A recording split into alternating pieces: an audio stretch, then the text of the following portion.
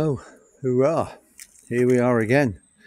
It's very, very late October. In fact, the clocks have just gone back last night. But it's a beautiful, beautiful day.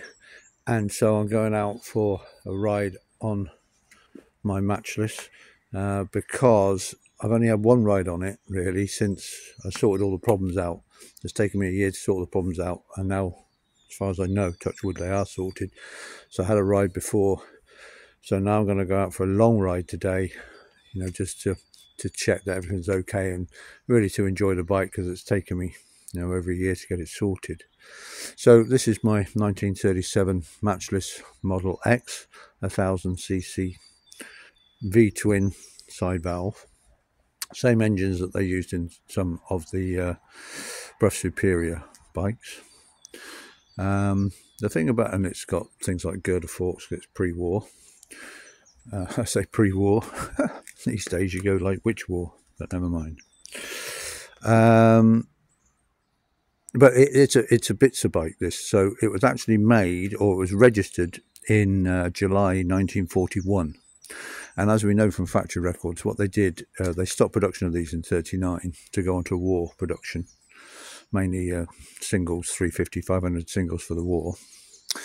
And but what they did was they had a few bits left over around the factory, and they made a few bikes after production finished with the bits that were left over, and this appears to be one of them.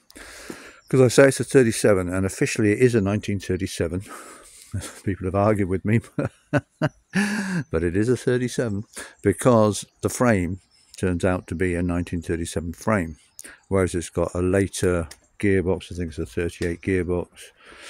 It's got a slightly later primary chain case. At one point it even had telescopic forks put on. I think maybe when it's originally built, I'm not sure, at some point it actually had telescopic forks on. And the engine, the engine is stamped as a 40, but when we check the factory records, there's no such record of this engine in the factory. So we really don't know. We don't know if it's been re-stamped, and why would it be re-stamped? We don't know. It's obviously a Model X engine. It is a later engine. It's not a 37 engine. It is later. So that's all we know. So, but officially it's a 37 because the frame, you always date a bike by the frame, but it is a sort of Bitzer bike. Anyway, love it to bits. And so without further ado, we're going to get out and see how we do. It's a lovely day, but because it's such late in the year, it's very cold. So I'm hoping that I can manage to, to get. I want to do my full ride today, get out to Money Ash, but we'll see how we go. See how cold I am. Unfortunately, these days I'm getting a bit old, and I do feel the cold. I do, unfortunately. So we'll see. We'll see how we get on.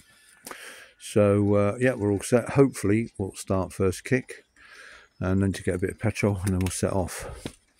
It has been starting first kick or second or third. Of course, when I did the video it started third, but we should be okay. We should be okay. Right, okay, enough chat. Let's get out there.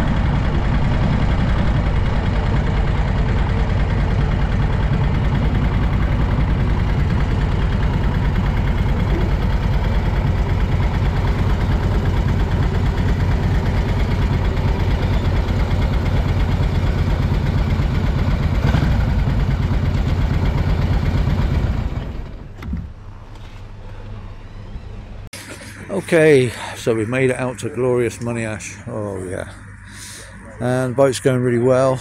I'm very happy with it. The only, it's going well. The only problem I had, it started first kick this morning. First kick. It's cold, it's yucky, and it first kick, bang, no problem, straight off. Then I stopped, just stopped for a little break. No, it didn't stop. No, what I'm talking about. I drove to the petrol station, which is about quarter of a mile, half a mile from my house. Fine, petrol, great. Would it start? No. Now, I tickled it, and I'm thinking in retrospect, maybe I shouldn't have tickled it, I don't know. But it wouldn't start. So it did start, obviously, but it took about 12 kicks. It just didn't, nothing, and then suddenly it started as if, like there was no problem at all. So it's things like that, but I know it's going okay, and the bike's running well. It's definitely under geared, I feel. It definitely wants that a bit. So I'll do that over the winter. I'll put a higher gear on the engine sprocket. So it's very happy at 40, but it doesn't like go much faster than that, and I'm fairly sure it just needs a higher gear. It'll be okay.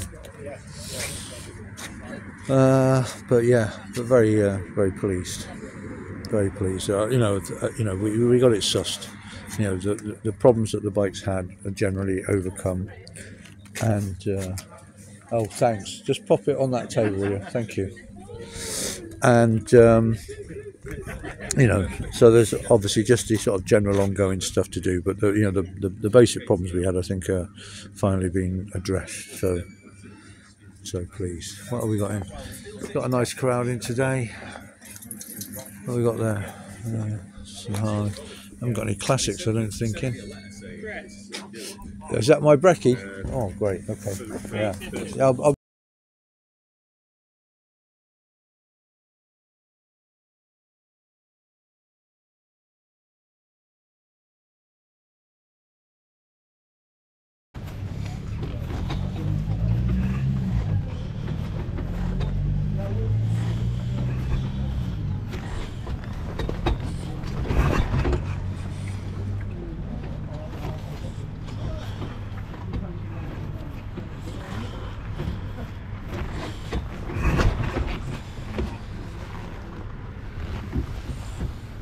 Oh shit. I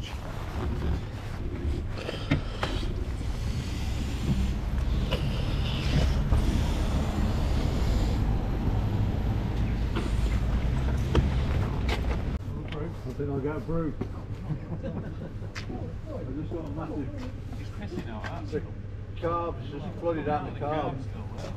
Yeah, it's poured out the carb. Just turn the petrol on.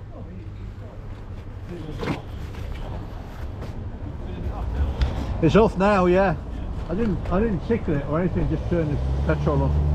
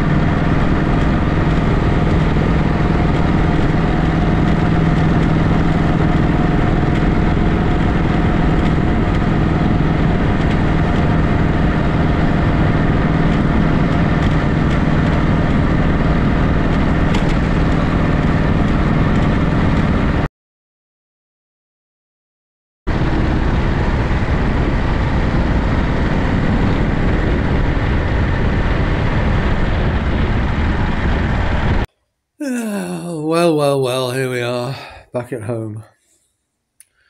After what it must be said was an eventful ride. And all is not well in the state of Matchless. So, yeah, started off well. I mean, started first kick. First kick is all damp and cold and everything. No, first kick, boom, off we go. First sign of a problem is to get to the petrol station and it wouldn't start. About 12 kick. Now, I put that down to the fact I didn't know whether to tickle it or not, but it was the first sort of question mark. You know, there was something was a bit funny. Anyway, it seemed to be going okay. And I got, anyway, I deliberately didn't turn it off then till all the way till Money Ash. Got to Money Ash, seemed to be okay. Had some, had something to eat, good natter with people. Then came to get back on the bike. The first thing that happened was petrol flooding everywhere, which I don't think is really the main problem, but is a problem. So, as part of the fact it wouldn't start before one thing and another, and blah, blah, blah, and I didn't know the problem was really the magneto, was I refurbed the entire carb. And as part of that, that's a brand new float chamber, which cost me 200 quid, because I messed about with a float needle, wondering if that was a problem. And basically, I think I buggered the float needle in so doing. So it used to flood. So I bought a whole new float chamber with new needle and new float, its new top and everything. And yet I turned the petrol on and there's petrol pouring out of the carb. So it beats me because, it's a brand new float chamber and it's not done that before, but of course it chose to do it at Money Ash. So there's a huge pool of petrol under the bike. Number one. Number two, it wouldn't start. No, I mean, it wouldn't start. Well, of course, I had this flooding of petrol to begin with, which didn't help matters. Anyway, then eventually I had to sort of take on the clobber off again, and eventually it started. And then so I set off for Money Ash, and obviously a bit, under a bit of a cloud kind of thing. Anyway, got a few hundred yards away from Money Ash, opened the throttle properly, and it just starts misfiring. And I realised that's the classic problem that I was having before with the magneto. That it will, for some reason, it'll only take half throttle. Put it on full throttle, open the throttle, and it just starts misfiring. And and that's what it was doing all the way back. And I was messing about with the petrol taps and. As you do when it starts misfiring. And what I didn't realise was I'd inadvertently turned both petrol taps off. So then about half a mile down the road, suddenly it cut out on me. Oh, I think, oh no, it's AA job here, or RAC in my case.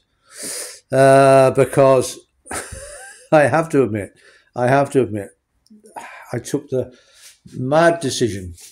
I've got my tool roll here, which with all my tools in it, that fits inside the lovely toolbox.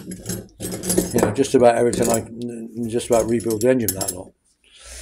And I took that lot, but I took it out of the toolbox so that I could take a spare pair of heated gloves, because I knew that my heated gloves wouldn't last long enough to get to Money Ash and back. It was really cold this morning. In fact, of course, it turns out to be not as cold as I thought.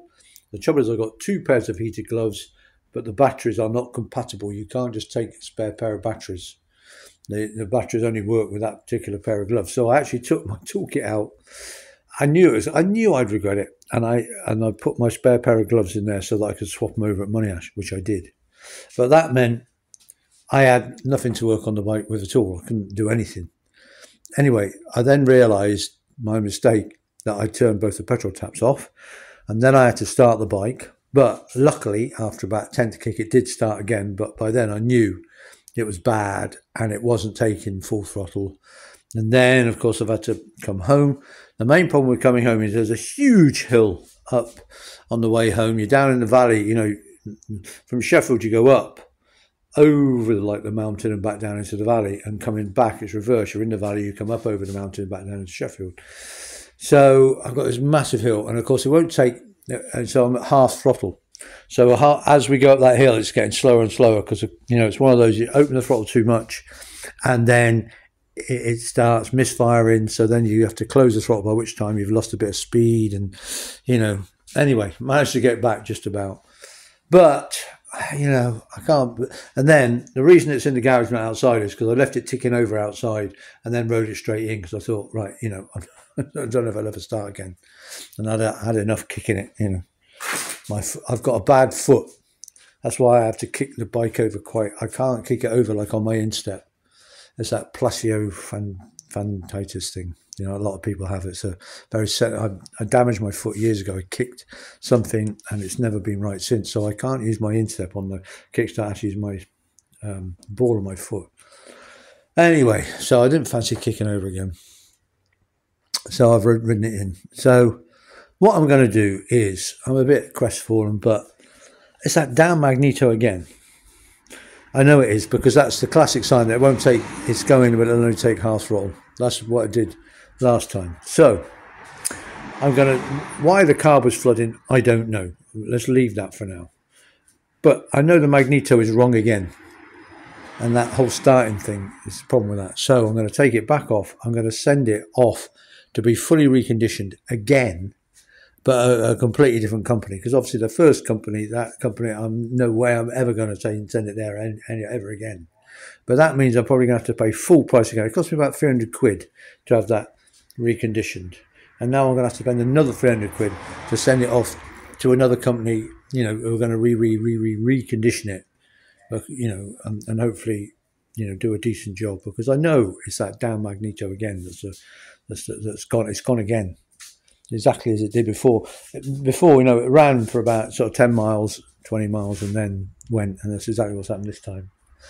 At the first time it happened, I thought, oh, there's a problem with hot starting, because it started fine when it was cold. What I didn't realise was that it wasn't that. It was the fact that the magneto had suddenly gone halfway through the ride. So, and it wasn't that it was, and so it would never start hot or cold after that. Anyway, there we go. So I'll take it all off. I'll send it all off again, see what they say.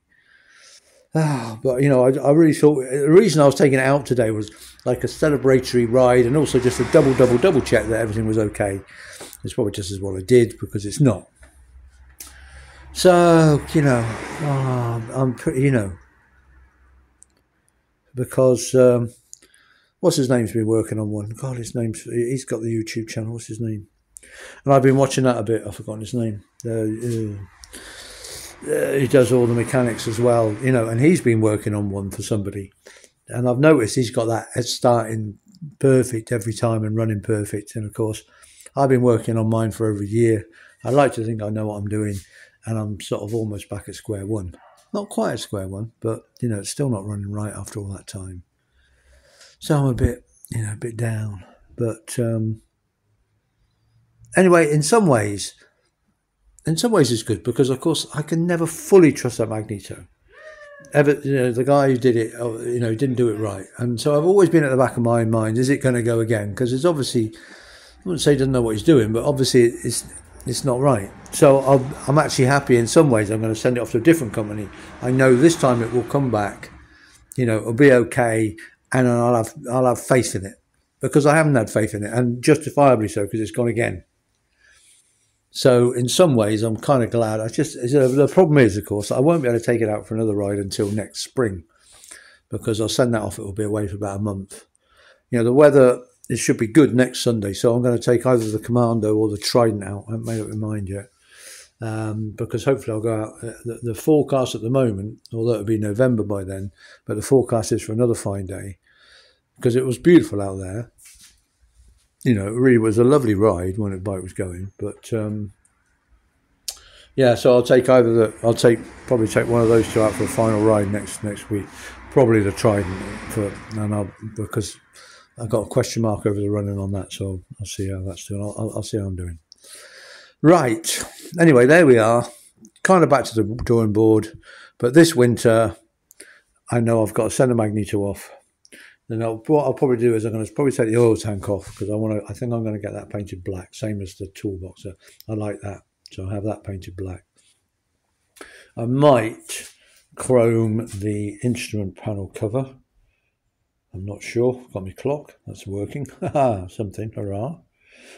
A few little bits and bobs like that.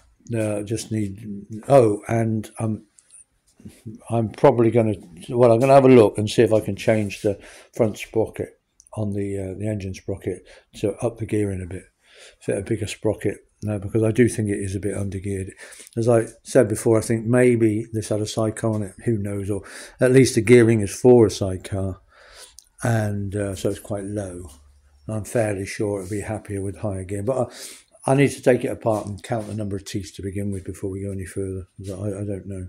But of course, with it not running, with that magneto not being right, who knows? Who knows? It's not really happy above 40. It really isn't. I took it up to 50 a few times, but you can tell it's not happy. It's not been, it doesn't like it at all.